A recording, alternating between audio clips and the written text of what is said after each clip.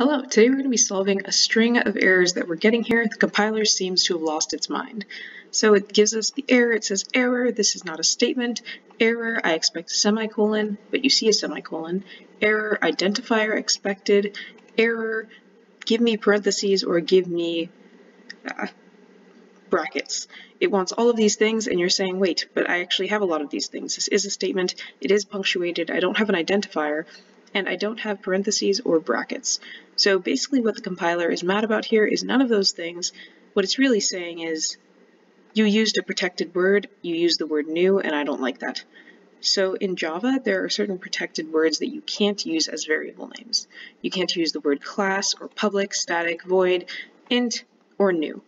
And the reason why it wanted some kind of identifier after new is because a lot of times you'll use new like this. You'll say like integer, or you'll say like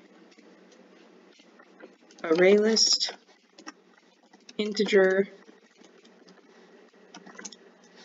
j equals new, array list, integer.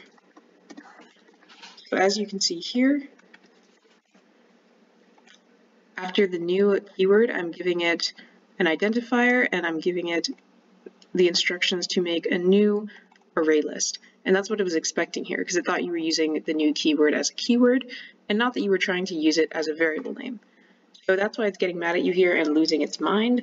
The way you can fix this error is just by adding what you really want this to be. So like let's say 5 is the number of